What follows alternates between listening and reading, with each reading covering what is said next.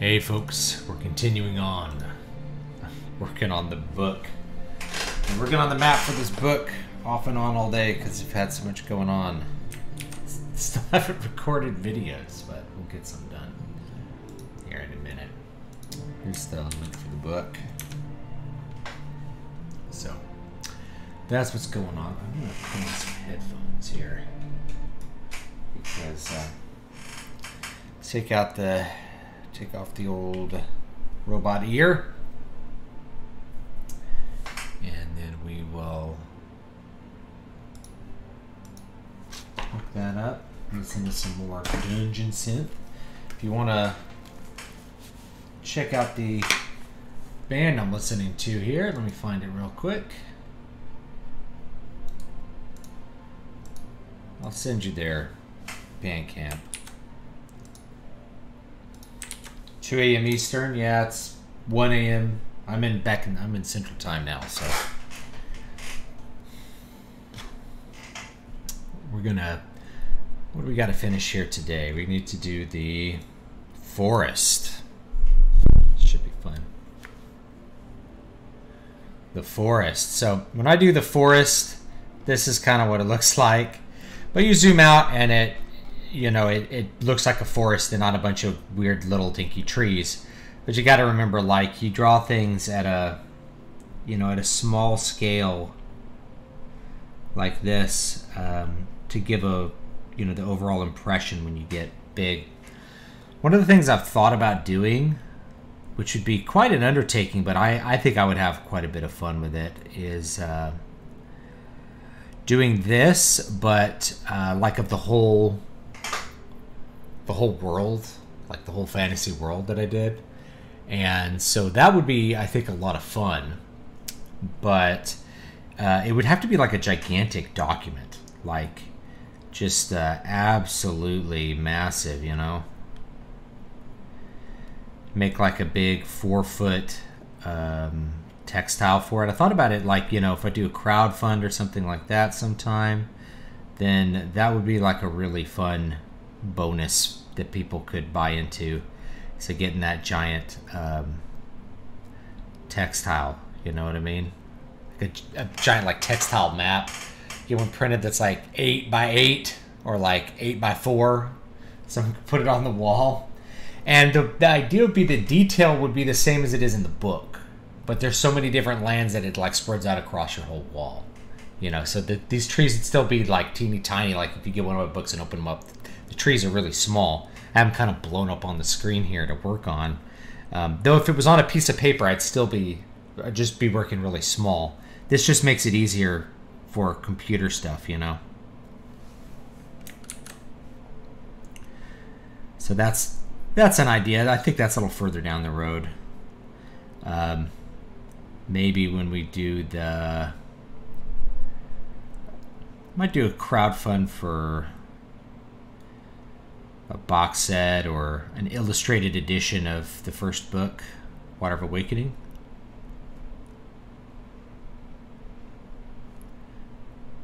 So I like to kind of, this time, usually I just do all these like round trees because you get the impression of a trees, but I'm going to put some like conifers in there too, so it looks a little more mixed up. This whole area is like it's called the Dobo Wold, so it's a big like forested area. But once you kind of get up here, you can really just, draw some trees, however you want. It doesn't matter that much. So this band's called Frere that I'm listening to. Nice shirt. What is it? Oh, Camelot. Yeah. I got that shirt. I saw them in San Francisco. Felt inclined to buy the shirt because I didn't actually pay for the show. The drummer got me in because he was a fan of the show. He's a fan of the channel. And the Star Wars reviews, I think. So I got to hang out with the band and talk to him, which was great because I'd been listening to them for most of my adult life, certainly. And so yeah, that was a really great show. And what a great group of guys, and what a great band. They sounded so good live. Tommy's such a good singer. Like, his voice is so clear live. The band is so tight. Like, it's a really good show if you ever get to see Camelot. Yeah, it was them and Sonata Arctica. Now, Sonata Arctica was fine live, but they had just released like my least favorite Sonata Arctica album, and I had come out with a really bad review of it, so I didn't talk to them. I didn't talk to them.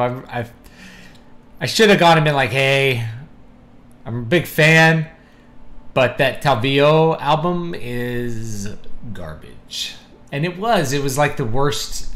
I don't know what they were thinking. The production was, in particular, was really bad, you know? It just, like, the production was, I don't know what they were thinking. They said they wanted production that was more like their live production, but it just sounded muddy and bad. And the songs were really boring. It just was not, it was just not a top album from them. They needed to do something else. It's okay, though. You know, I still like Sonata Arctica, and still, you know, still favorite band.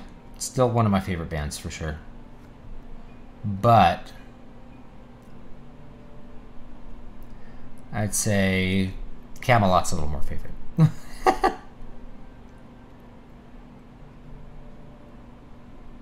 Unfortunately, I didn't get to see Wintersun really on the only tour I would care to see them on, which was the Time One tour.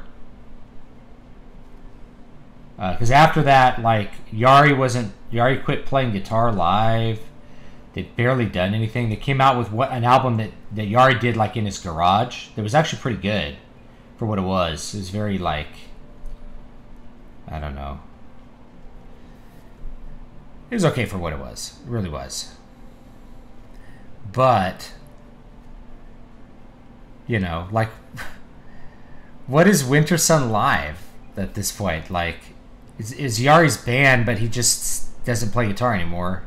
And the guitar playing is a big part of why I think Wintersun is good to begin with, you know?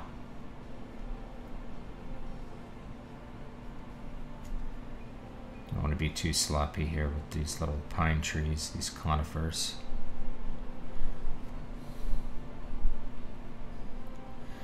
But you're gonna lose the feeling of these individual trees like once they're all drawn there. Yeah, it was a great show. We choose a particular projection for a world map. Boy, that is a great question that I really need to think about. You know? I don't have an answer. Because I would just kind of want to draw it flat. I don't know any other way to do it. I'd have to look at like what kind of projections were cartographers using like prior to Columbus. You know, cartography was a very different space, right? Need to keep drawing them big here.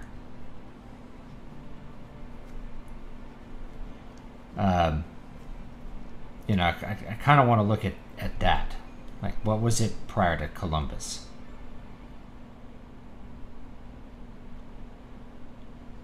And kind of use that as a basis. Because, like, the way I do things now, it's very just inspired by, like, Tolkien and other fantasy maps, which are really drawn in a more folksy kind of style. I guess is the best way to put it. These little conifers. Yeah, that's really the best way I could put it, is like it's a folksy style. So I don't know. What are some of the different... There's the Mercator projection. I'd probably just do it flat. Like with... And not worry about longitude lines, and just have it like the... What's the projection where everything gets stretched out at the top? Either that or, I don't know, make it round. Do you know what I mean? Like rounded edges. What's that projection? I don't remember all the names of the map projections right now.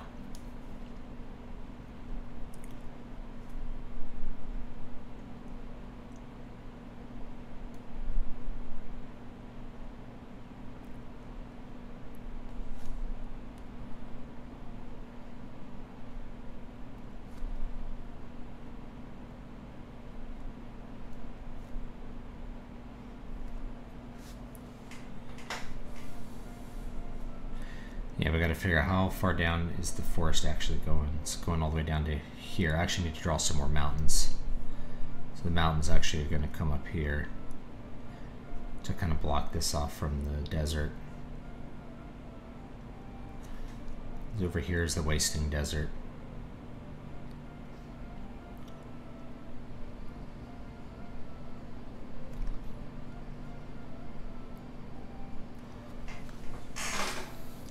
Apparently really old maps were interesting. Instead of bird's eye sort of view, they worked more on a on-foot perspective and mainly listed notable landmarks. Yeah. Lots of blank areas because it was wilderness. You just didn't know really what was out there. And so you'd put the important landmarks because that's what you were going to use to find your way.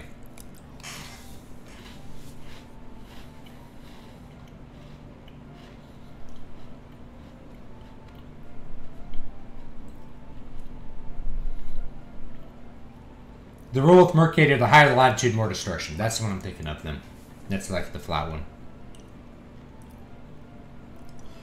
Do you think it's best when writing multiple genres but hoping for some crossover customers to market by one brand name? Using multiple author names or by one author name? I do everything with one author name. It really depends how many books you're writing. If you are writing a lot of books, like the number of pen names is really dependent on, in my opinion, the number of pen names is really dependent on how many books you're writing. Let's go over to mountains. Let's draw a few more mountains, shall we?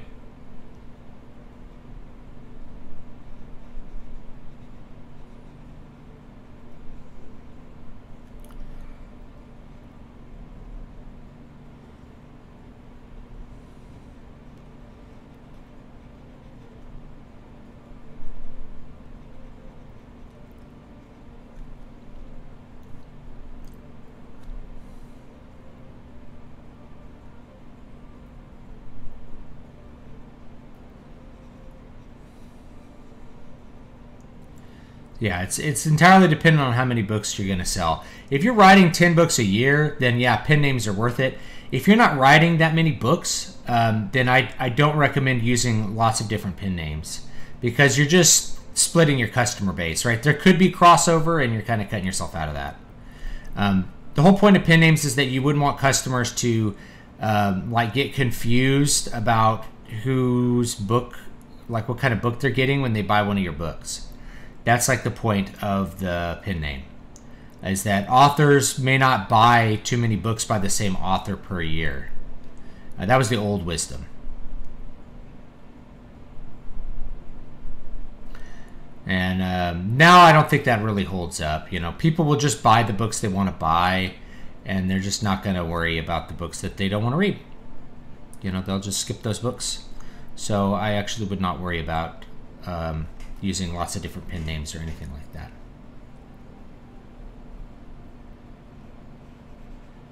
I just do all with one pen name and try to court an audience based on your writing style and kind of what you're really delivering there.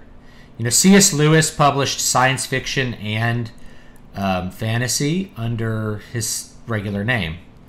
So he did he did a sci-fi trilogy and he did the Chronicles of Narnia. Of course, he's more famous for Chronicles of Narnia, but you know, he did those all under C.S. Lewis. So certainly you can do it. I would say just stick with your name unless you're just writing a lot of books. You know, if you're writing 10 or 20 books a year, then yeah, dude, pen name is going to be worth it for you.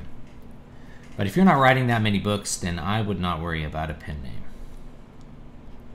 Me personally, I wouldn't worry about it.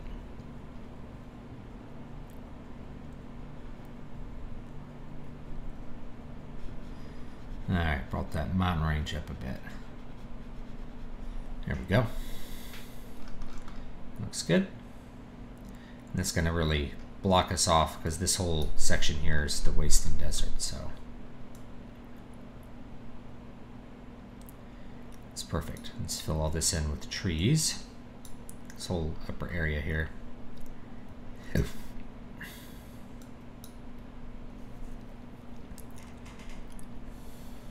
Draw some more trees here. This, I've got to remember to draw them kind of big. Because the tendency, for me at least, is to draw them a little small.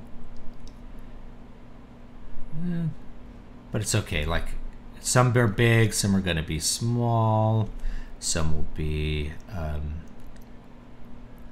big, some will be lopsided, some will be straight.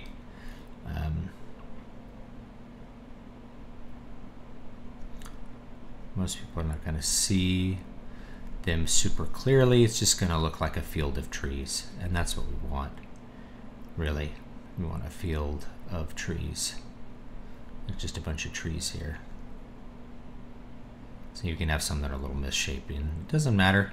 Happy little trees. Looks like Bob Ross says, you know. Do you think it would be risky to write mysteries? There's no risk, like, especially if you're starting out. There's not really risk. Like, you're not going to upset anyone because they got a mystery. Like, you're going to market it, and honestly, the algorithm is not going to direct people who aren't going to read your books to the wrong book. You know, they do it by book. I really, the more I think about it, I think you don't need as much of a pen name unless you're really trying to manage really divergent markets, like romance.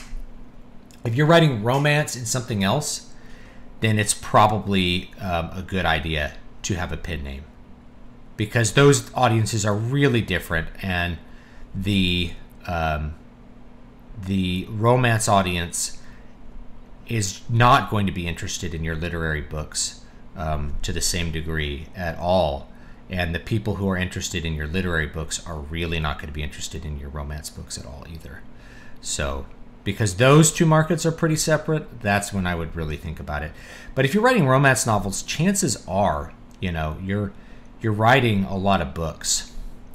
Romance is a pretty kind of schlocky area as far as like the amount of books that people write. People write like huge series in romance and huge numbers of books.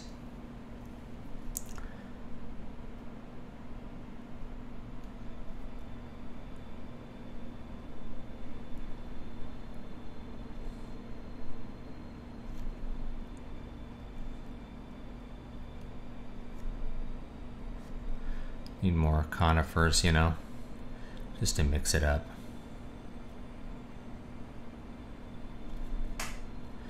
And we'll do some trees down here. I think I mentioned it a year or so ago, but I highly recommend Blood Meridian. You know, I don't know if that book's for me, but I'll try reading it again.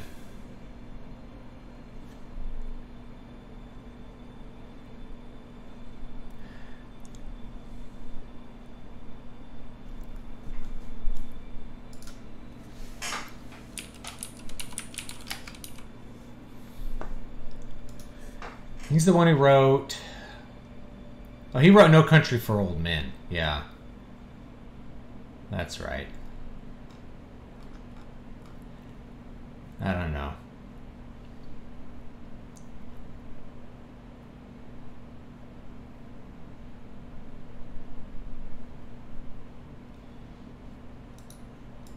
It's okay if you like something that I'm just not interested in.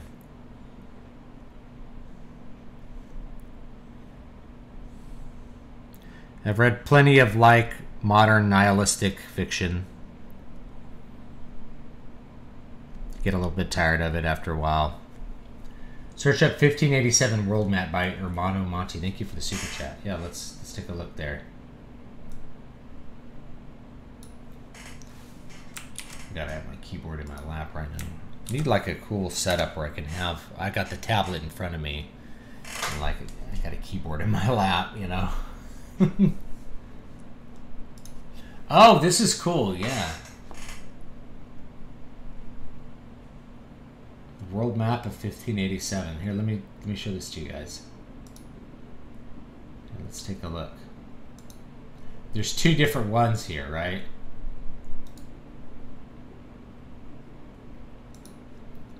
So here's one. That's it from the top, right?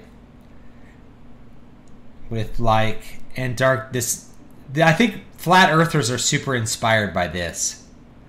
So imagine, you know, like a giant wall of ice around the edge of the earth here. South America, North America, you know, Greenland. This would be Madagascar, India. I guess Australia would be up here.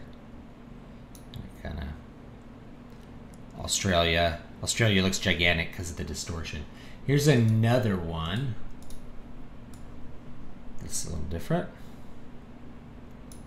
Oh, someone put it on a sphere. Isn't that cool?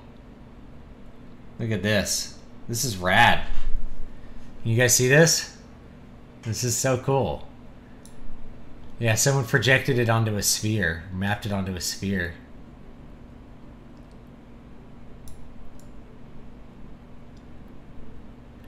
Kind of weird they didn't know what was over there.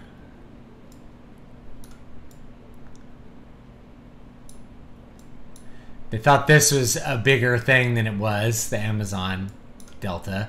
Florida's a little nub. Here's Cuba. Right? What island is this? I think this is Dominican Republic in Haiti. But it's just like huge for some reason. There's the Yucatan. You know, they thought that there was maybe like a Northwest Passage, like a way around. Here's India and, you know, Southeast Asia. Philippines and Japan, I guess, in here somewhere.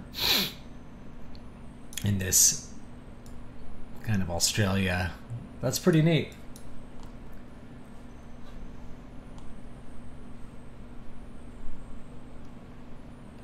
Yeah, that's pretty cool. If you guys want to check that out, here, I'll link it. I'll link it in chat. Yeah, it's very cool.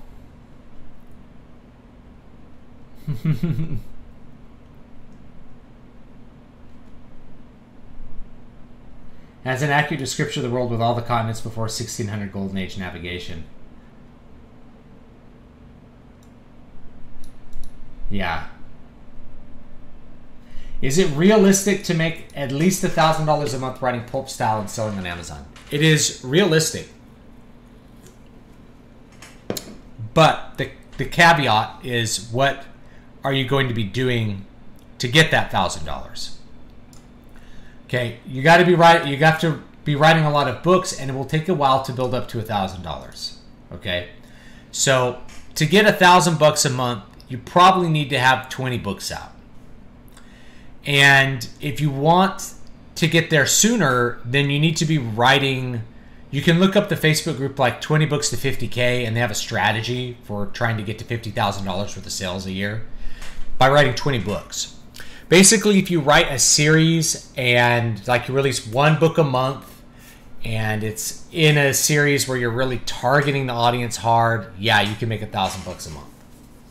You know, it's not that hard. If you're wanting to do what I do, which is write whatever the hell I want to write and make $1,000 a month, not that realistic, or it's just going to take you a long time, and you're going to have to do a lot of extra stuff. Okay, so there's no, it's not unrealistic. It's just you have to do some work to get there, and it's quite a bit of work. It'll end up being quite a bit of work before you're done, and it'll take you a while to build up to that. It's like, how do I make $1,000 a month on YouTube? Well, you have to have a lot of subscribers, and you have to have a lot of views. You got to be getting like a couple 100,000 views a month at least to get to $1,000. That's a lot. That's really hard to get to. It could take years to build up that kind of audience, or multiple viral videos to get that kind of income, just to get $1,000, versus the guys who have like millions of views a month and are able to rake in huge amounts of money. It's very difficult. You got to be in like the top 1% to even get like $1,000 a month.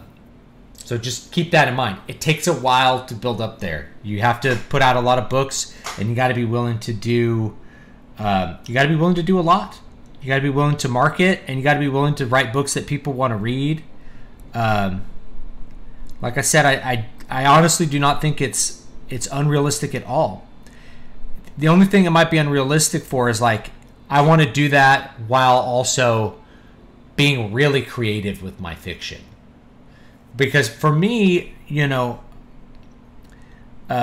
make jokes about this sometimes. Is like, is the fiction your personal creative expression, or is it a product?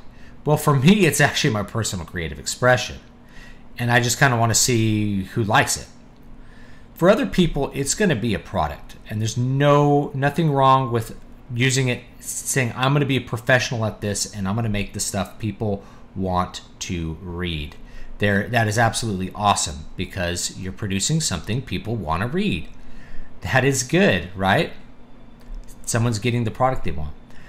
But I'm kind of making what I want to exist. That's my bigger concern. I don't ignore marketing. Like, I try to make covers that will sell. I try to do marketing so that people will know that my books exist, right? I do all that stuff. The question is, like, how far to the left or the right are you going to go? Because you can make some money selling, vampire romance, for example, or something like that.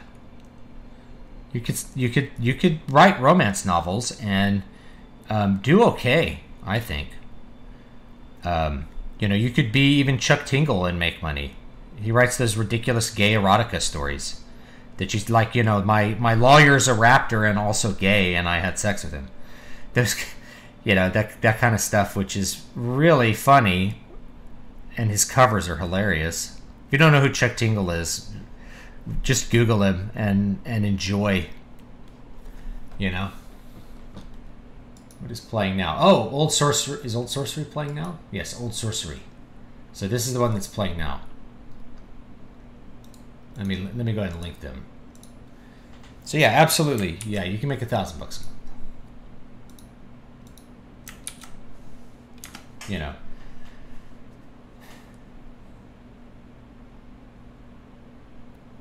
So it's up to you, what you want to do and how you want to approach it. Or maybe you want to do more of a blend between the two. It's like, I really want to write mysteries. I just love mystery stories, and, they really excite me. But I don't want to just write the same old detective stories everybody else is writing. I want to write stuff that's really interesting and will get people's attention and make them think. Well, great. That is awesome, because the mystery genre needs people like that. But you may not sell as much as the guy who's just doing detective schlock, right? Same thing with fantasy. It's like, I do like kind of highbrow philosophical fantasy. And oops. That's not going to be everyone's cup of tea. Most people want Brandon Sanderson world building and, basic plots and very little deeper stuff. That's okay. I have no problem with that. I love Brandon Sanderson. I like his work ethic, especially. The guy's an absolute monster as far as his ability to continually put out things that his fans love, and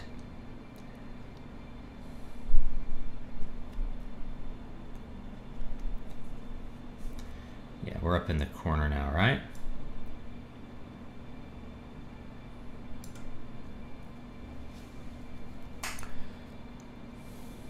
I'm gonna probably draw some more mountains here. Oh, I was drawing this in the wrong... Oh, crap. I drew all those on the wrong layer. Oh, well. I do this sometimes. It's okay. I need to pay better attention to what layer I'm drawing in. Trying to find mountains. Mountains are gonna... The whole point of doing the layers is that you're not covering things up too much.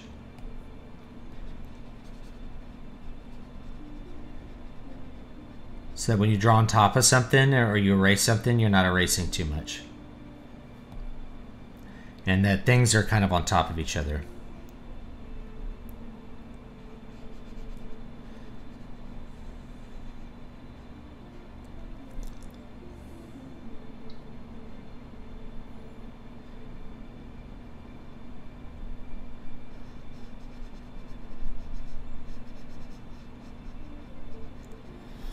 Just add another little couple mountains here.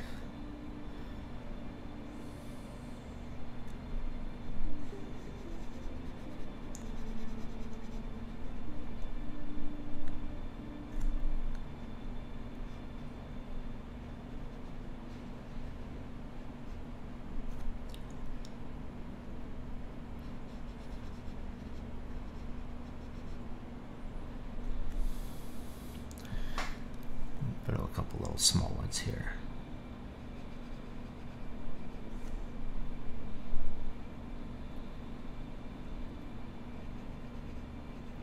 There we go. That's good. Let's go back to trees layer. You know, see if I can actually put some trees in the trees layer here.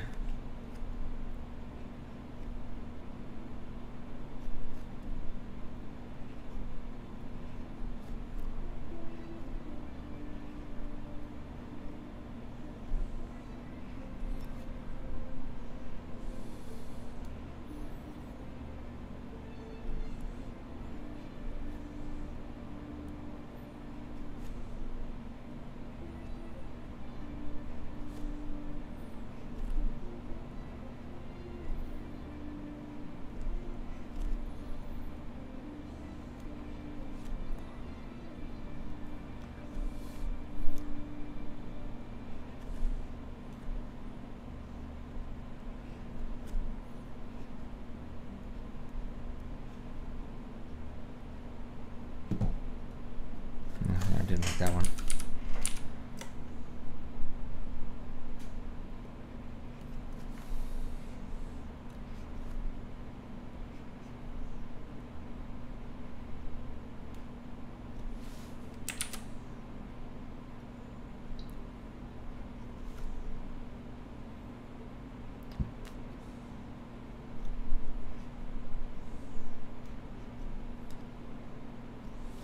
All right.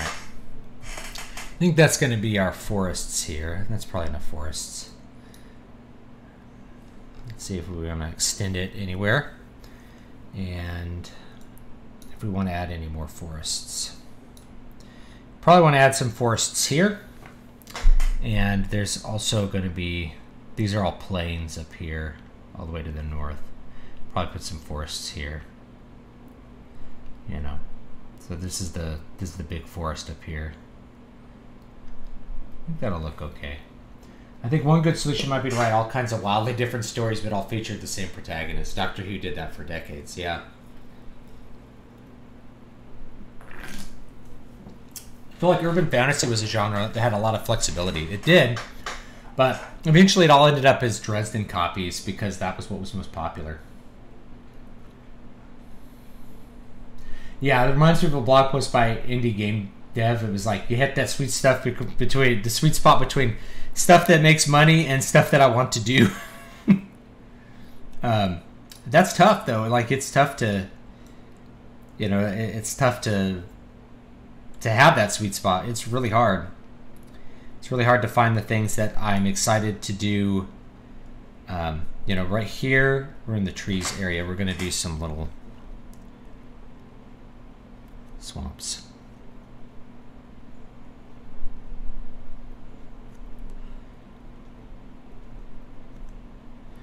Do some swamps here.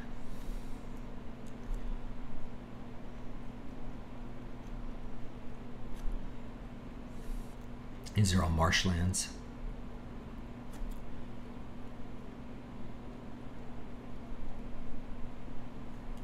You know, get like a big delta here, and then we're gonna have a big bayou. I kind of live in the bayou now, guys. It's kind of fun. Buffalo Bayou. Where there's the largest breeding group of alligators, American alligators. Pretty cool, if you ask me. I think alligators are pretty cool. Cops had to get one from my neighbor's house the other day. That was fun. Had a 8 or 10 foot alligator hanging out on someone's porch. Fun times, had by all. You know, I'm going to put a couple trees right here.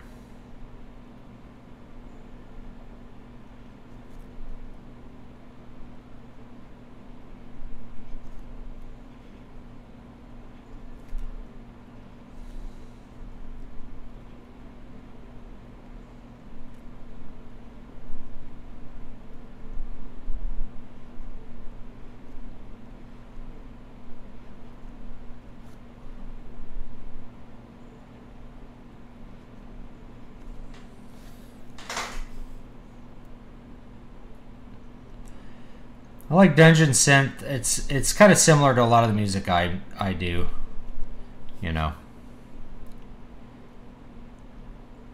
Theme and variations based, you know, ambient kind of music. Popeye says a dipping sauce called Bayou Buffalo. Yeah, the Buffalo Bayou is the river here that goes through Houston, goes through Harris County, and it's kind of interesting. It got majorly flooded during, what hurricane was it? Big one a while ago. Hurricane. Like my whole neighborhood flooded except for like my house.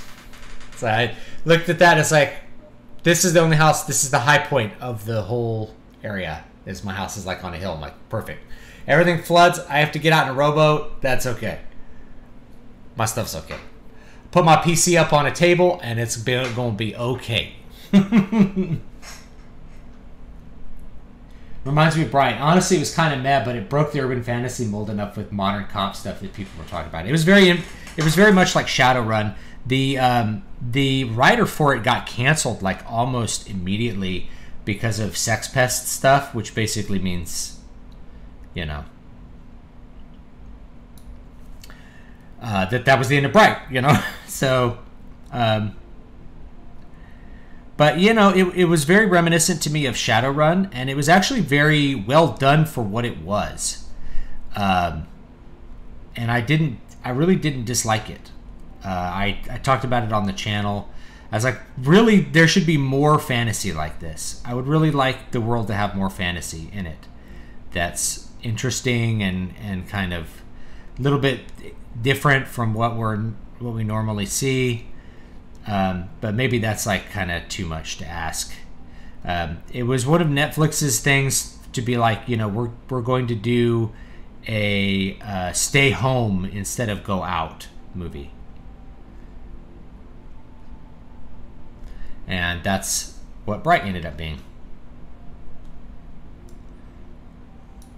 Alright, we got the Wasting Desert over here. We've got the Al Shafal, the Peninsula. The Kingdom. These are all plains. And I don't know if there's any more forests I need to add. I think this is probably good enough. So I think as far as the map details go, this is probably good enough for what we need to do. What we can do, I don't know if I have time to do this, and it just doesn't matter that much. Oops. There it goes. What happened here?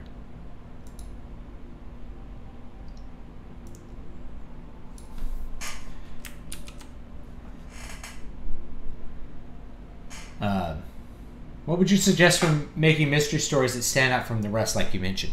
Well, the most famous mystery series is not what you would think of. It's actually Harry Potter. So Harry Potter's a really good example of basically mashing two genres together and coming up with a formula that ends up being something people really love. So a lot of people focus on the world building of Harry Potter, and that's fine, and it works okay, and I think that attracts a lot of people, and it's good enough. But what makes the books good, like no one would care about those if they didn't enjoy reading those books. They're mysteries. So they're mystery books, but in a fantasy setting. So if you took a mystery format and you just changed one thing, you could have a Western mystery and produce something really interesting. You could have a mystery that's more like a Lovecraft Cthulhu mythos mystery, which are mysteries in a sense. They're mystery format, I should say. Something like Call of Cthulhu or maybe At the Mountains of Madness. Both of those are pretty close to the mystery format. So if you're doing the mystery format but just put it in a slightly different area, people they end up really liking it, because a plot for a mystery is really interesting. If you can execute a mystery plot well, people will keep turning those pages. They got to find out what happens. So you leave clues to you create a problem that is a mystery that has to be solved. There's a problem, we don't know how to fix it, and we're going to go and investigate and use our minds to try to figure out how to fix the problem. That's a mystery story. And that's what they do in the first Harry Potter book. Oh, what's being hidden in the tower? Oh, it looks, we think Snape is trying to get this thing. Harry Potter knows that it's something taken from the vault. So there's all these clues. They figure out that there's a three-headed dog named Fluffy. They figure out how to get past it. So they've solved the mystery of what it is. It's the Philosopher's Stone and who's trying to get it and how to stop them. So you could do the same thing in any kind of setting. You could do that in a ghost story mystery, which I think is, in fact, I'll have one coming out. I wanted to come out with it years ago, but I don't know. Sometimes I sit on these stories because I don't know why. Because they're too weird. Like they break the mold, and I lose confidence that I'm going to be able to sell them. But I have one called A Walk at Dusk, and I'll put it out. I promise you guys I'll put it out. Al-Shafalda is book here is one that I was really hesitant to put out because it's so different from other kinds of fantasy that most people read these days. It's like something from the Silmarillion or Children of Húrin or something like that. It's more mythic, but it's a Shakespearean love tragedy in like a fantasy setting. So it's very different from what you would usually get in a fantasy book. Unless you really like Michael Moorcock, because he does some of that stuff too. It's a 5-act tragedy. That's what Al-Shafalda is. I wrote it in 2020. All the election crap happened. I'm like, I don't think I want to release this in 2020. It's too depressing a time in a year to be releasing, tragic fiction, I felt like. Maybe I was wrong to do that. Maybe I was wrong to sit on it, and maybe I should have just come out with it. But I'm coming out with it now because I just feel like you really need to publish like everything that you do. You need to make an effort to publish whatever you're doing. Oh, rivers, yeah. Let's do the rivers a little bit. There we go.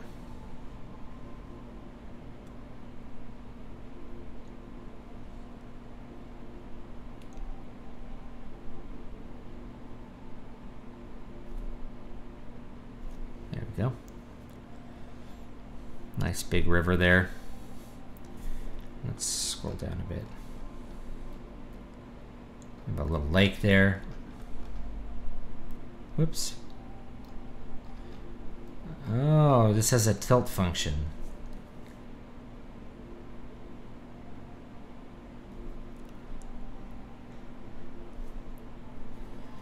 I'm gonna erase some of this river.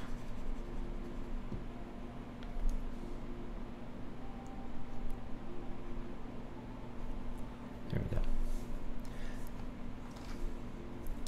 Let me get any kind of spot that I feel like is just too thick or there's a little too much.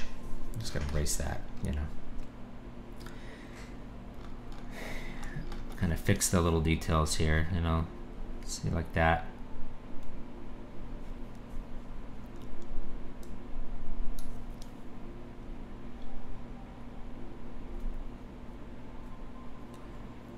Something like that. It's a really thick river, man. What am I doing here? Here we go. Let's go back to 0. There we go. The tilt helps. Like it's a cool feature of Clip Studio, so you can like rotate your drawing so that you're always using a really comfortable stroke. Is there a way to write significantly unusual mysteries without science fiction or fantasy elements? Yeah, Western. Ghost stories. You could write something in cyberpunk. You could do something in, yeah, there's other settings, Besides that, right, you could write a romance that's a mystery as well. A romantic mystery. That would work too. All of those are options, and I think pretty good options. So just think about some other genres or some other settings, and you may find yourself with a pretty unique take on fantasy. I realize I have like a pretty big empty spot here, and I'm not sure what is going to go there. I think I might want to take these mountains and actually kind of slide them over a little bit.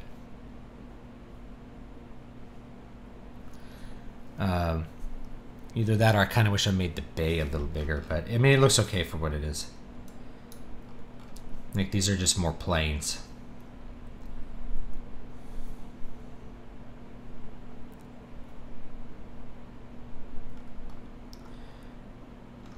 It's usually we want some kind of feature there. Otherwise it's going to look a little too empty. So these are plains here.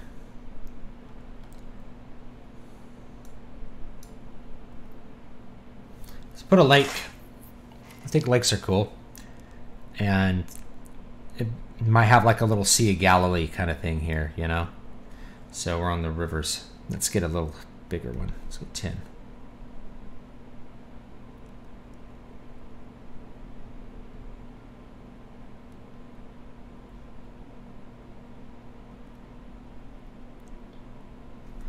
And we'll draw our tributary here.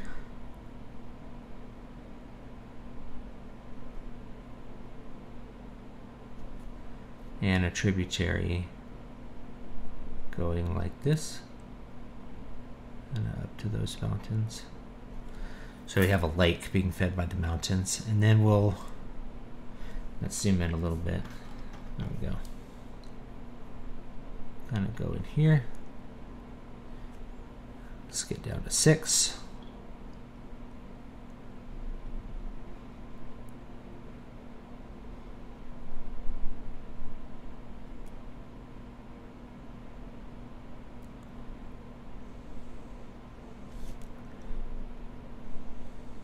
There we go. There's our lake.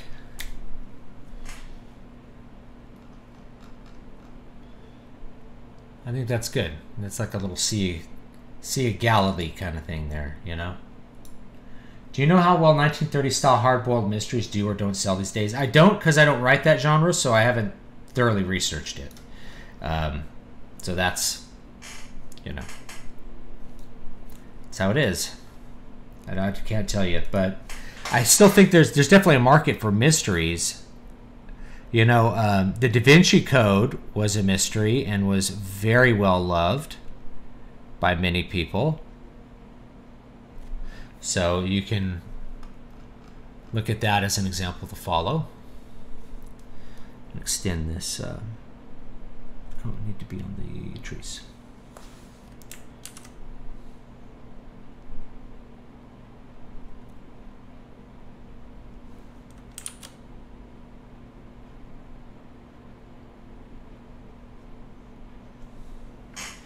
Kind of extend the trees over this way.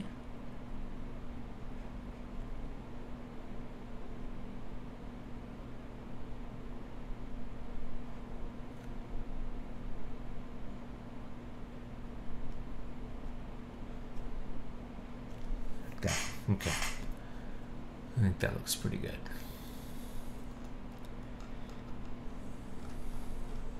Need to draw a couple features on this island here, which is not going to be any big deal. We're just going to draw a couple of mountains, a couple of hills here.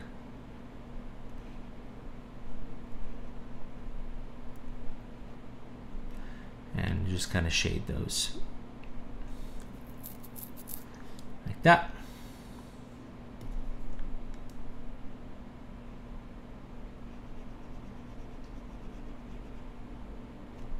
This really shouldn't be a mountain.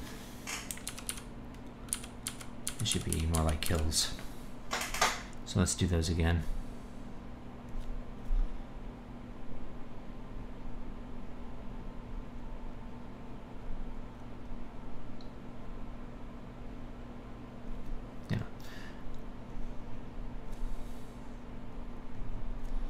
me see. All right, I need to actually do some details down here because we do have some mountains here that are not big, but they are mountains. There's a couple of mountains at the bottom of this peninsula. Kind of unique geographic feature here.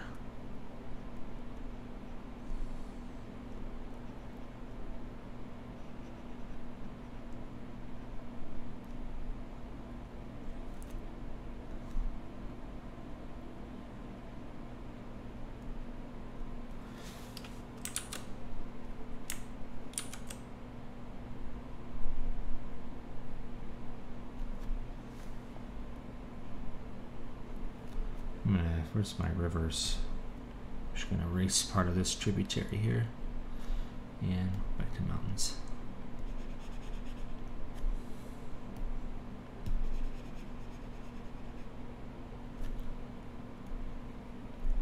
Oh, what was I on? Trees.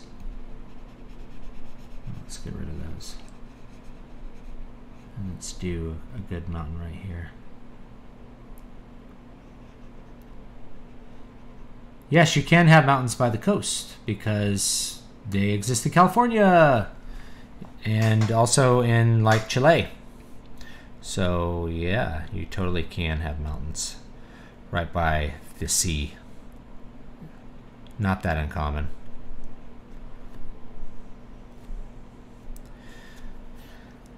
And there's those.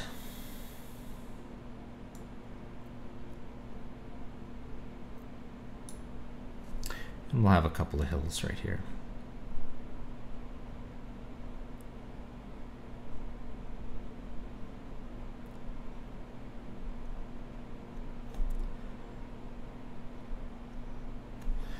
You know, if you want to, you can kind of shade the hills a little bit.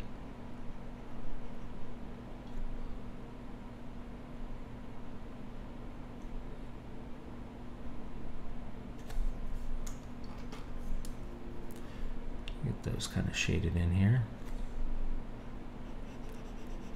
I'll get some more hills. I think we're just about done like refining this map.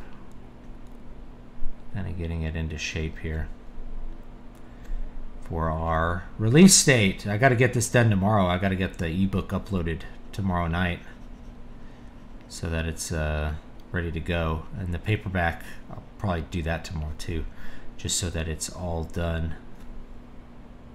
I'm still on the trees. Whatever. Thinking along the lines of Nancy Drew with the Hardy Boys in terms of story formula.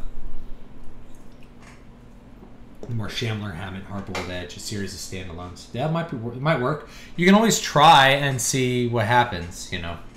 But I don't know. You can use something like Publisher Rocket to see how those keywords are doing, and that'll give you a little bit of insight as to like how maybe the genre is doing,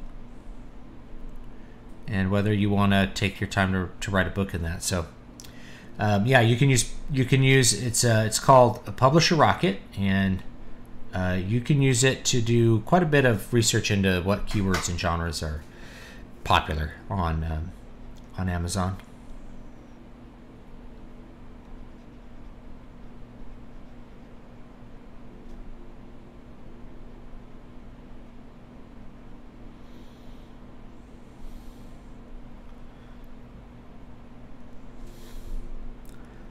I think that is a subscription.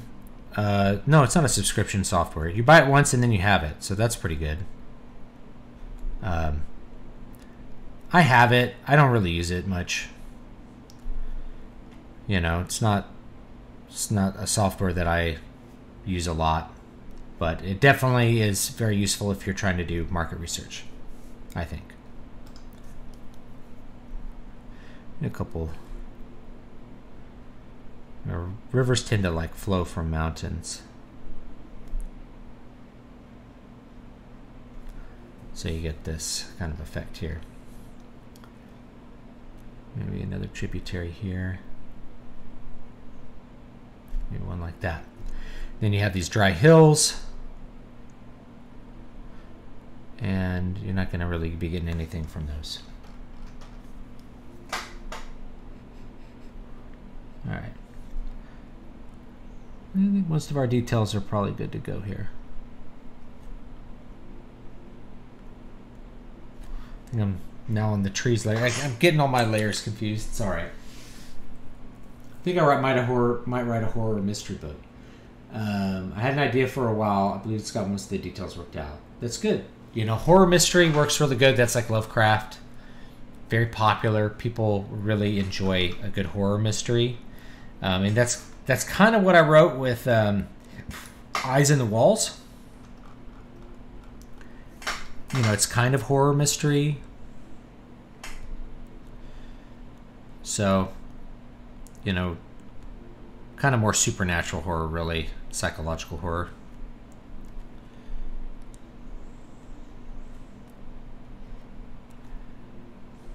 People really like that one, though.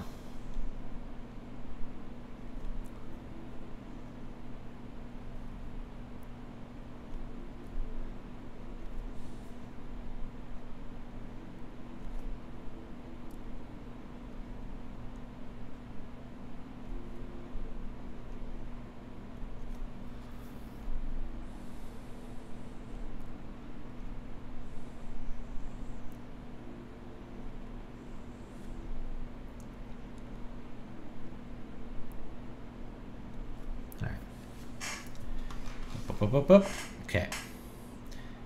Trees aren't quite the same size as each other, but it doesn't matter. They're close enough, so.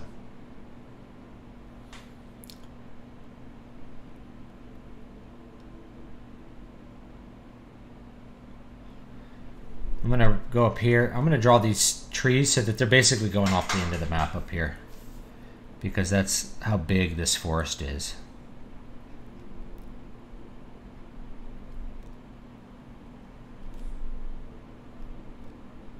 You know, this forest is big.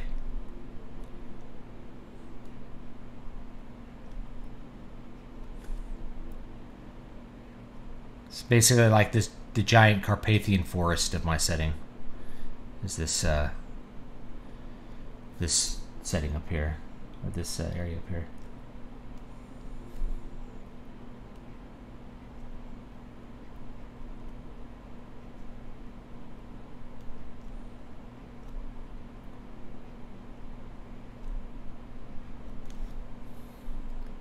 Yeah, we want to draw it kind of going off the edge here.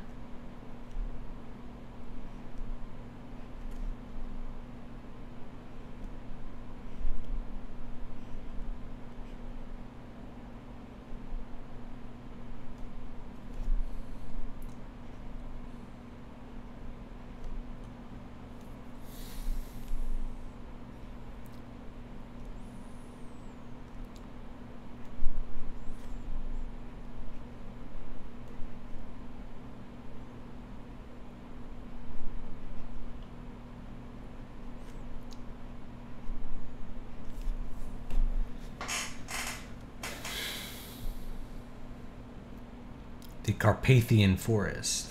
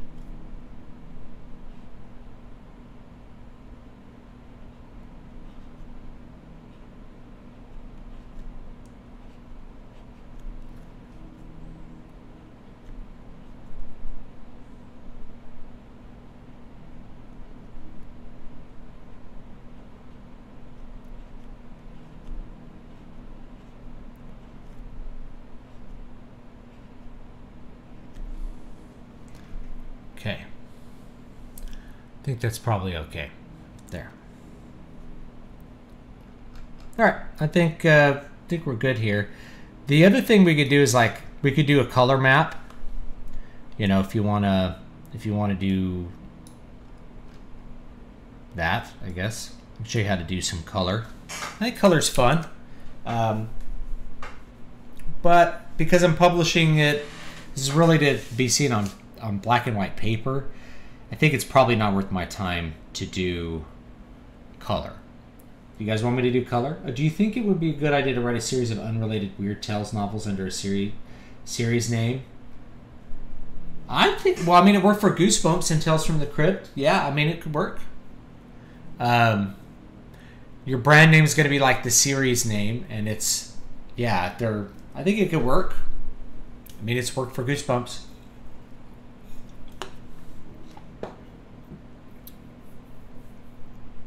As long as you bill it as like things are different. Oh, I missed the super chat. Sorry. You think compelling maps and world builds synchronize a level of science and myth that impacts the cultural demographics within fantasy? That's an interesting way of putting it. Yeah, I think to some extent you're probably correct. So when you have a map that shows a bunch of extra details that don't appear in the story, it makes you feel like the story takes place in a real place. And it also gives the reader a little bit of a sense of wonder. Like, what is this, what's this area up here, right? Like, what are these trees? It's called the Dobo Wold. Well, that's not even in the story. So why is it there? Well, it's in the other stories. And if you've been reading my fantasy books, you'll see, oh, wait, I know a character that's from that area. I know a character that's from there. Wasn't she in Needle Ash? Yeah, she was. Oh, that's where that is. So it gives you a little bit of extra stuff like, oh, I remember these places from this other book. I remember this from, oh, there's the Wasting Desert. That's where it is. So it puts everything in context. And if a reader hasn't read anything, if he hasn't read the Wasting Desert yet, well, then he might want to go read it. You might want to find out more about that wasteland that's over there on the right-hand side of the map. So I think it does to some level.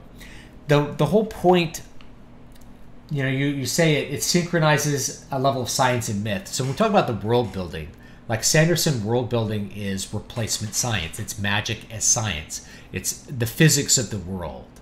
And all fantasy books will have this to some extent, but with something like Sanderson, you get like some really hard rules that are easy to understand, and that kind of boxes in the plot. And when he does it really well, you'll notice that like the magic system actually has a solution. The magic system's the solution for the plot, like in the case of the first Mistborn book.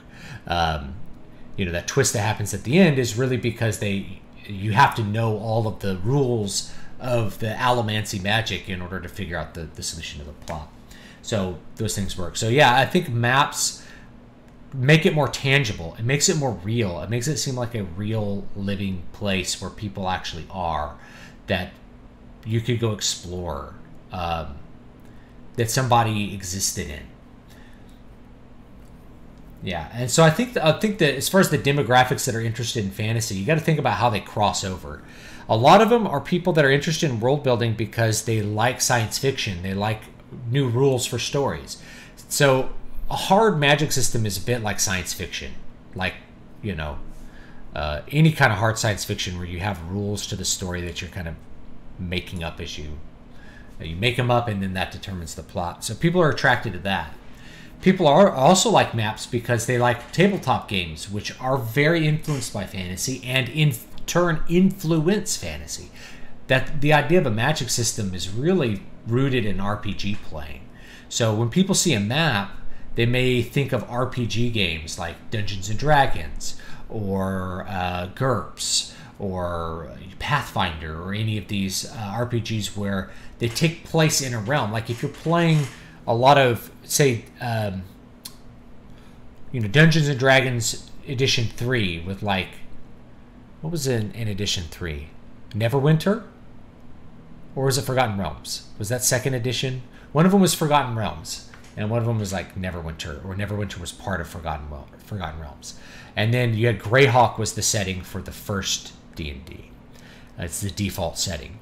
So you feel like you're living in a place that's alive, and the rule set makes that world come alive. So all of those demographics, I think, kind of cross-pollinate with each other a lot. There's a funny one called Stoneworks that has an entertaining format of world building. Yeah, so I think those things a lot. It piques people's creativity when they want to play D&D. D&D is a bit of a creative exercise for a lot of people, even though I'm more on the old school side and view it as like rules first, because the rules create the story. The story is the experience you have playing. Other people like the idea of a setting that exists and you're exploring it and exploring a story. I'm more on the exploring a setting side and not so much experiencing a story side. But either way, people get very creative. They come up with a setting, and then they get their characters to experience a story in that setting. That's what they want. So, of course, those demographics are going to cross-pollinate a lot with the idea of maps. And, you know, we've got to say, hey, like, there's been maps in Moorcock, there's been maps in Tolkien, there's been a lot of maps. There's maps of Hyboria. So the idea of a map just makes the fantasy world feel like it's a real place that you want to go visit. You got to read Appendix N. So I'm going to link it real quick. Hold on.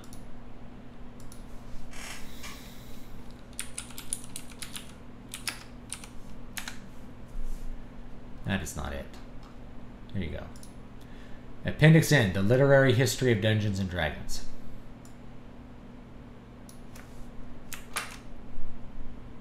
And I'll link it to you guys right now.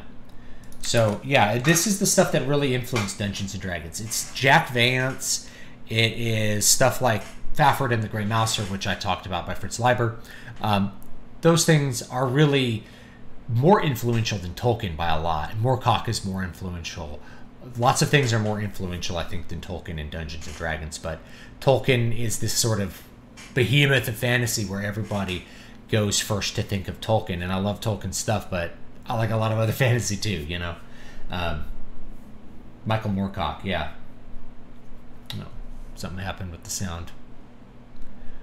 Something happened with the sound. Wonder what happened. Oh, it paused it because I haven't interacted in a long time. Should I read Crown of Sight before Al-Shafalda? You can. You don't have to, but Crown of Sight has things. There are things that happen in Crown of Sight which affect Al-Shafalda, but they're explained. So if you just read Al-Shafalda and you want to read like tragic mythic fantasy, everything that you need to understand the story is in that story. And then you can go read Crown of Sight and know, oh, this is this artifact and this is how it works. And this is why it matters for this story. So there's an artifact from the first book which has an impact on the second. And will have an impact on the third Eternal Dream book, the next long book that I'll put out too. It's a really important little piece of magic that can make stories take some wild turns. So, yeah, just... You could buy either one. Crown of Sight is a 2-hour read. It only takes you an hour and a half to 2 hours to read it. What I specifically did for Crown of Sight is I designed it so that it was really a... How should I put this?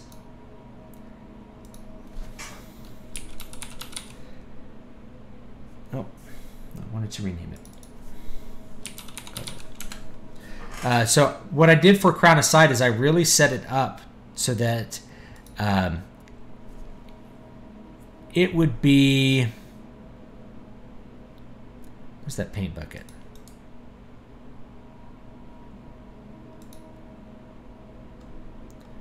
Here we go. Refer to other layers.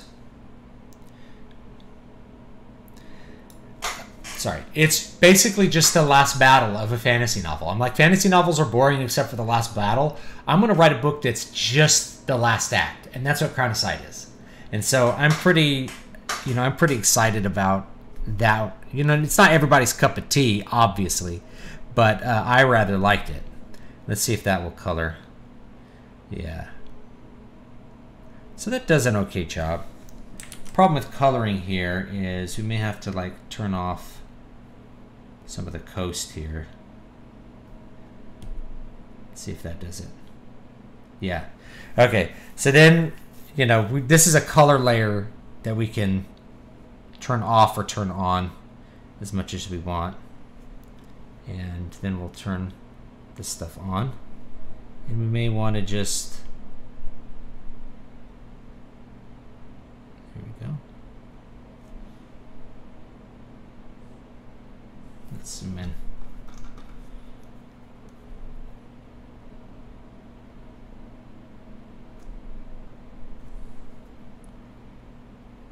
This is our base blue.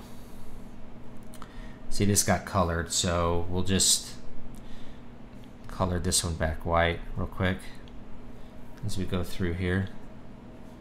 And where's our eyedropper tool? See, now I really want the eyedropper tool.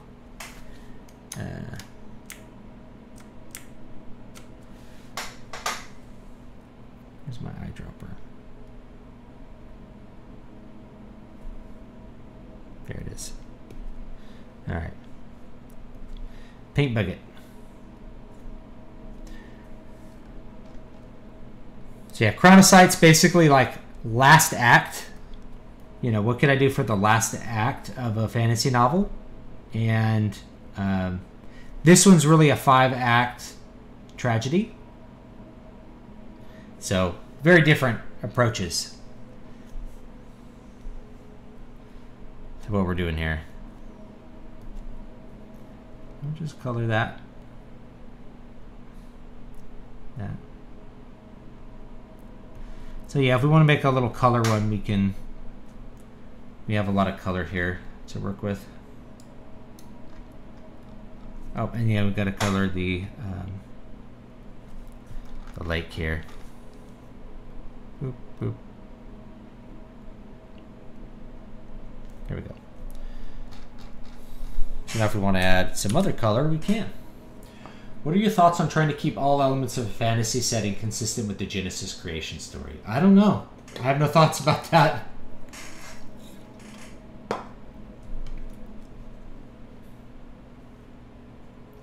Yeah, it's exclusively the high emotion, fast-paced climax of the story with only hints of the bigger picture. Sounds wild. Yeah, that's the idea. It's like we're just doing the last act. Now you get enough setup in there to know what's going on, but like it's basically a siege, and it's just the end of the book. So it's about 20,000 words, and there's a lot that's packed into it.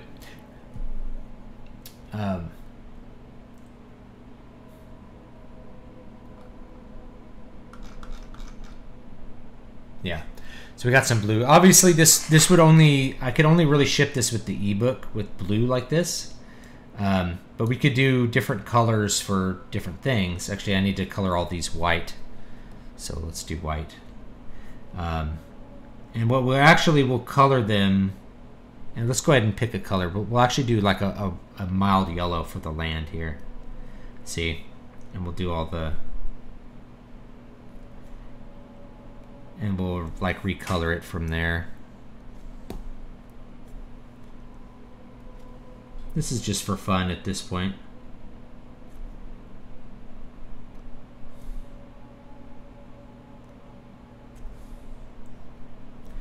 And we will do, where's our dropper? So these are what I call flats. The whole point of doing the flats is this is just like the base, and then you can do other shading. I think maps look fine with just like the flat colors. Like this. They really do, even if you're doing color maps. Like the more shading you do on the map, the crazier the map can look, and the harder the map can be to read. So it's up to you, like how you want to do your own maps. But for me, I really like to do flatter colors with just a little bit of other shading. Let's see.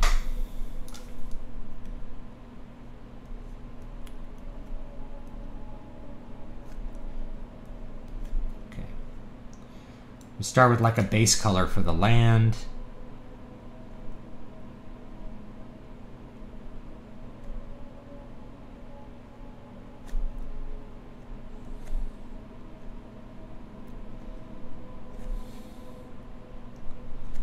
And a base color for the water. And then we can do some really cool like coloring with this if we want to. And what I really need to do next is the words. I mean, I guess I can wait till tomorrow, because I was just kind of thinking about trying to answer questions while doing other stuff. Like this will actually look fine. We're gonna recolor all of the trees and everything, so this doesn't really matter much that there's white here. We just kind of want basic flat colors here.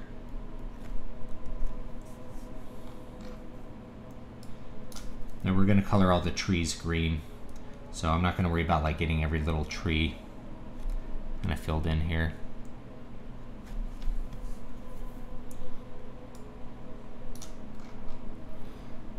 Let's see. Yeah, it looks okay. Alright, then from here, add another layer. This is like a top layer. And we can just grab a spray paint brush and start painting some green here, you know? Like this.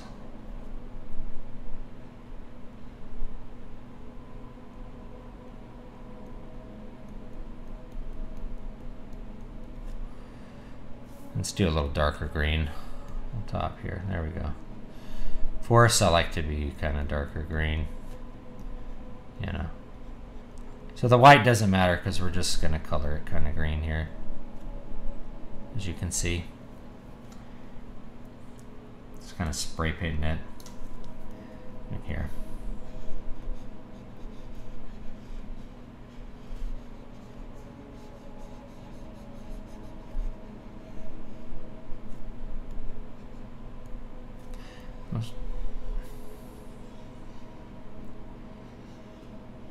You can also do this with like watercolor brush or something if you want to.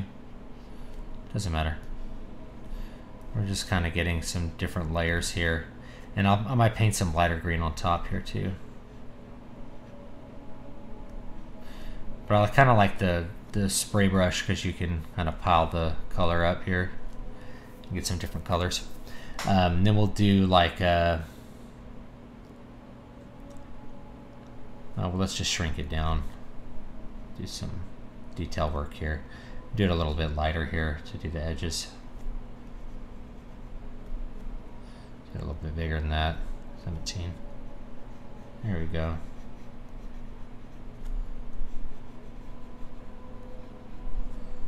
That's all we need. Like that. And what we're going to do here, let's get it kind of there. A little bit bigger here, maybe 25. We're just going to paint in these river valleys in a green too. Some very good colors here. Paint over the white here. There's no wrong way to do it. Just do whatever you want to do. It's your map. Your map, your way.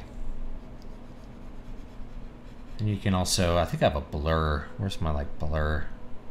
Here, blender. Just kind of blend like that. Boop, boop. Kind of softens out the colors even more. See? Kind of scribble blend.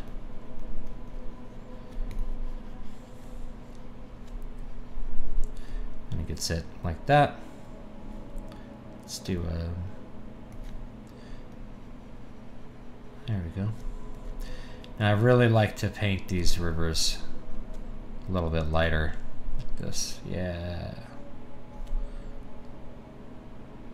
And then we might want like a gray here for the marsh. I'm a gray color. Maybe even more yellow gray. Oh, look at that. There we go.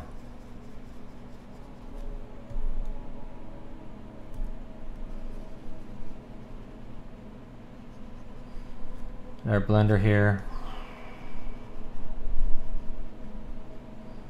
Blend it up like that. Yeah. Back to our brush. Nice light green. That. Again, we can just kind of color these areas that are green, something a little bit lighter here. Nice green areas here. And this is kind of how I would color a map. I don't know if I really want to like spend the time coloring this map, because, you know, I'm not really going to do anything with the color. Eyedropper.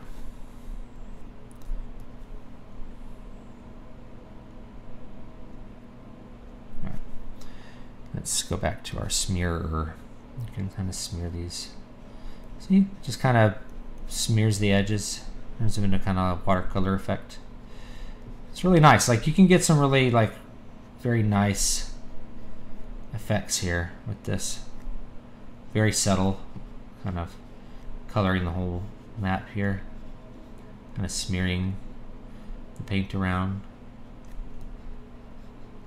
And you can color the mountains brown or gray or whatever, you know, whatever color you want.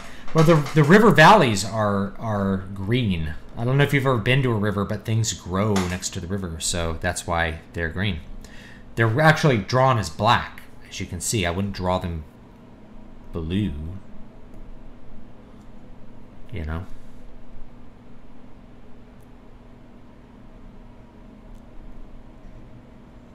And then you can kind of fill it out into the plains. Obviously, this is going to be pretty green around here. Anything with a lot of rivers is going to be green.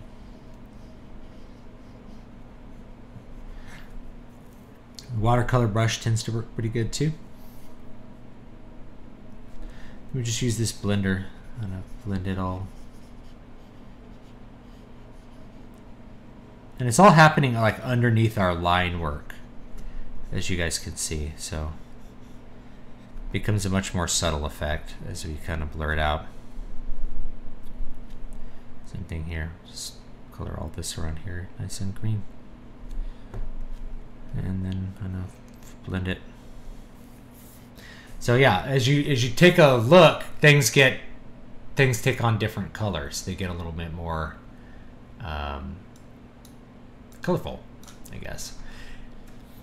Let me show you what I do with the water. So let's do another layer, and I'm just going to do water here. So for water, I'll maybe take a light blue here, almost an aqua, like this, and then you can paint some shallow water with this thing. And what we're going to do is we're actually going to put it underneath the greens, and we have flats here. We can even put it underneath the flats if we wanted to, but we'll do it like this. Really, I should have this be a separate layer, like the yellow should be a separate layer on top of yeah, I should have done this as 2 layers if I really wanted to do this correct. Green rivers and white mountains. You don't need to worry about the white mountains because the mountains will be colored brown.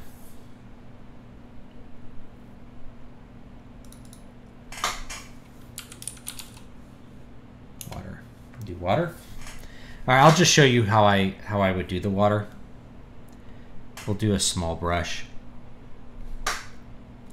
and we'll do it with this.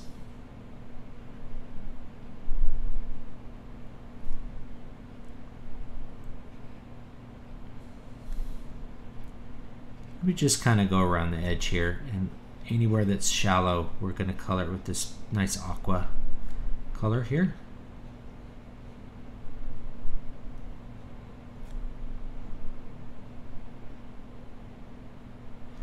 We can even do this with instead of this, let's do a round watercolor brush. And oops, that's a little too big. Let's drop that down to like 30. So we're really kind of laying it on here. And it starts off kind of transparent, as you can see. But we just kind of color around the coastlines where the lines are. Gives it an extra little effect here. So the deep water stays pretty blue, but the shallow water will be rather light. And then we're going to use our blender here. Do the same thing. Just kind of blend it around the edges where we drew it, so that it is a little bit more subtle.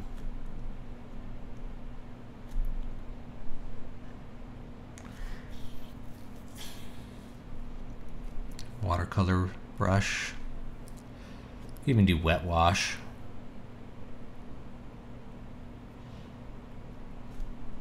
Or like India ink. But watercolor's good because it's a little more subtle. Oops. I don't want brush pen. Still want the watercolor brush. Yeah, so anyway, that's really how I do. And same thing, like here, just kind of color all the water a little bit lighter color, a little bit lighter color here, and yeah. So that basically you get this kind of subtle effect around the coastlines of a lighter color. I might even make this a little bit more teal, like could bring a little more green into it, so it looks really bright, maybe just more saturated. So it looks really pretty. Just like that. You know, it's an extra detail. Just kind of blend it a little bit here at the blend tool. So it kind of softens that edge. It's a subtle effect. You know, it's subtle. High concentration of green indicates a delta of fertile sediments, and you can reference there's flooding like the Yangtze, Amazon, Netherlands. Yeah, if you look where I live, man, it's as green as you could be. It's super green. You know, this is going to be a fertile area. All of this, both of these countries are like super fertile green areas. You know, up here too, it's all a river. I mean, it's all a forest. Here, I kind of like to make marshes, you know, a little more gray, I guess. But anyway, I don't think I'm gonna do this whole map as like color, because it's just not like really worth my time. I'm just having fun hanging out with you guys, so that's what that's about.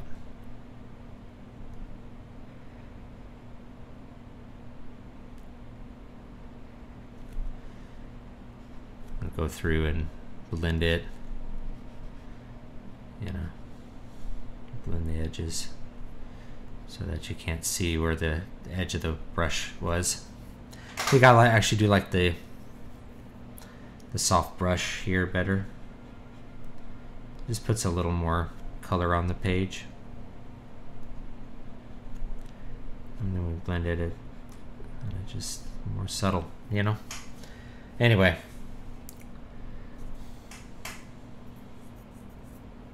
Or we can do a blur, which would just kind of blur the edges.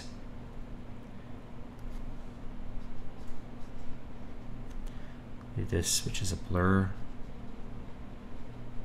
There you go. That's good. Here's what I would do for mountains. Is like if I wanted to make the mountains brown or gray, you just can select that like a brown color. You know, these are kind of barrier mountains, so they're probably going to be brown. And then you just use a kind of a bigger spray, 50. And just kind of color the area. Whatever color you want. What am I doing here? Come back here.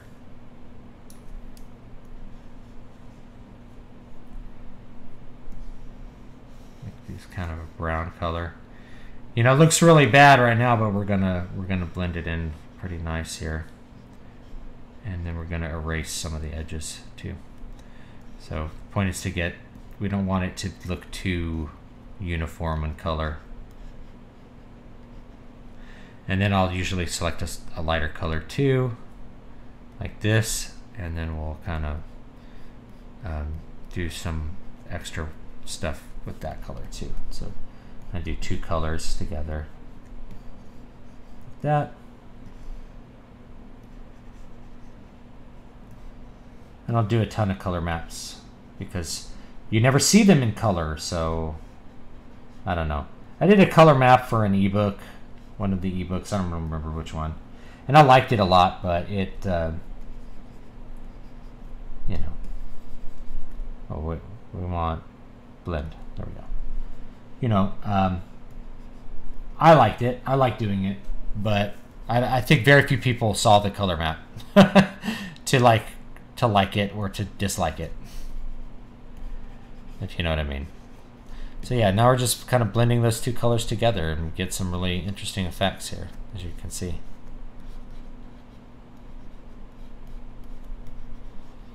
blending them with the yellow behind. And kind of through that blending action, you get something that's a lot more subtle. Then you can turn on your eraser, of course, and just erase anything that's out there.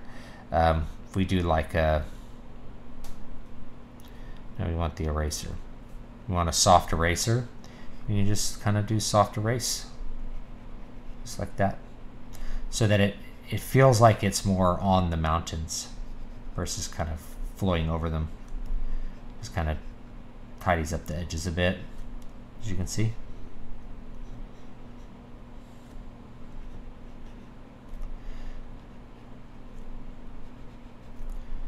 I think that looks quite a bit better already. And of course we can do the same thing. We go to the greens, we can do the same thing with the greens. Just tidy up the edges so that it looks like it's on the trees. No one's going to be looking like super intimately close with this, but we just want it to look like, you know, it's on the trees. That's the main thing. I think I'm on the water layer. Water and mountains.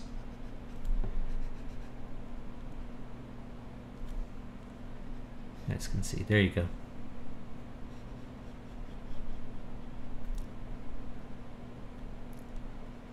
There you go. Okay, so that's how I do mountains. Oh yeah, let's add some snowy caps. Great idea. So let's do these up here. Would these have snowy caps? These would have some snowy caps. So let's do some. Actually, these wouldn't because they're too far south. I mean, these might. Oh, we'll just put some snowy caps on here. So all we do is make it white, and then we can pick a brush here, maybe like a really small watercolor brush, and then we can just kind of brush white on.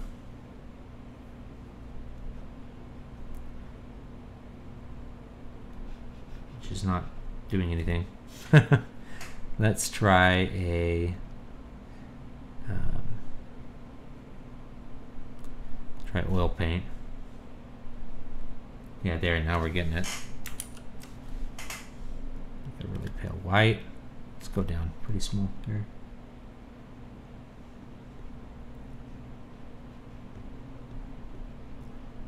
Just put some snowy caps on them like that.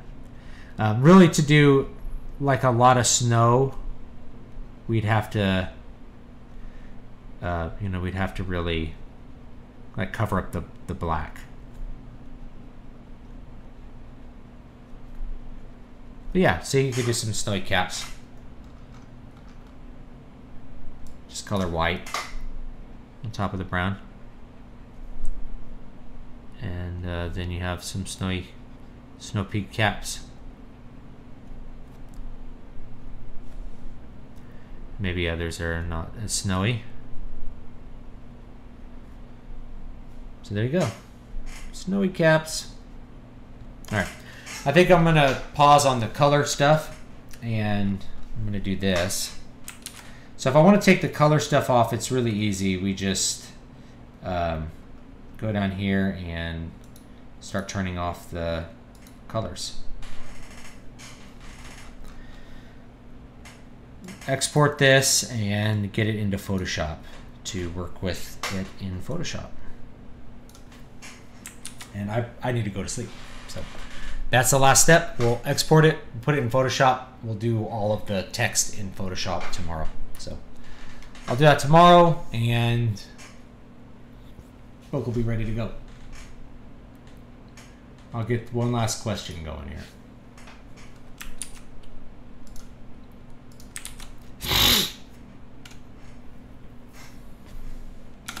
Okay, that's the snow caps can indicate extremely high elevation like the Himalayas. That's true.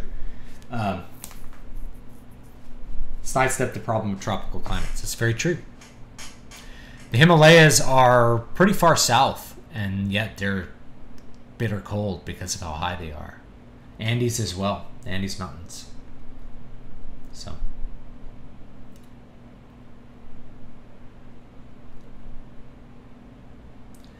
Yeah. So floodplains, you know, it's kind of interesting because like floodplains, it's like where you're going to grow a lot of grains and rice.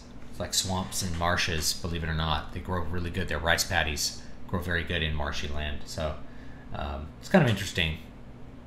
Interesting, though. So anyway, guys, I think that's about it for me. I need to go to sleep. So I will do another stream tomorrow. I'll just do all the text. Just to show kind of what I was doing for colors. You know, if I turn on the colors, this is really just a color demo for fun. That's more or less what it would end up looking like. But you can imagine you're going to do a lot more of those colors all over the map so that the whole thing comes out really colorful. Let me quickly find one that I've done before. Let's see here.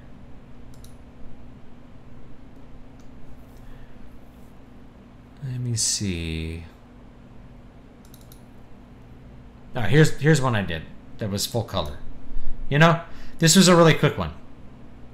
But, you know, did the same thing, right? Did lighter areas around the coast, some green, some brown. I didn't do the quite as defined on the mountains for this one.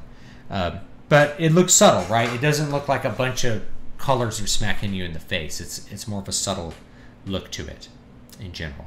So that's one. Let me find another one.